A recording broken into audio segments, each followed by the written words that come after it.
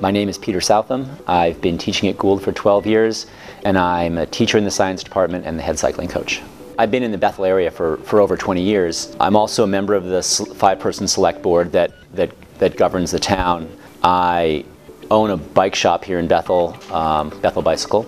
I've always been interested in science since I was a little kid. I never really considered a different path per se. That was always where I was going. I love walking into my classroom when the kids are there and we can start discussing things and teaching things. There are just all these questions that pop into my head, and they get to try to figure out what to do with this question, because at first it seems completely insurmountable.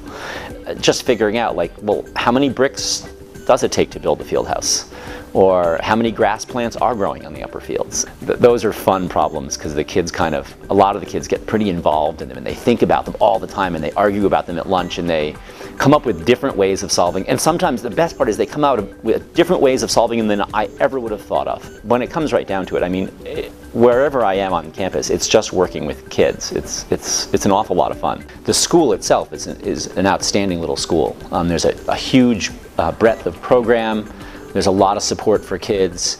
My wife and I have taught at a bunch of different independent schools. Of all of those schools, I would say I'm happiest to have had my kids go to Gould.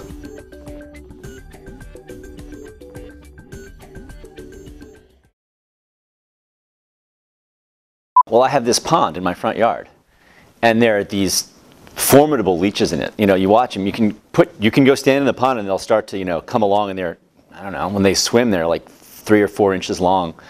And I was just going to put them in a glass jar and, paint leeches in, that neat way they used to do it in like apothecary jars, and just put it in the front opening of the health center, so that when kids walked in, they'd be like, I'm feeling better.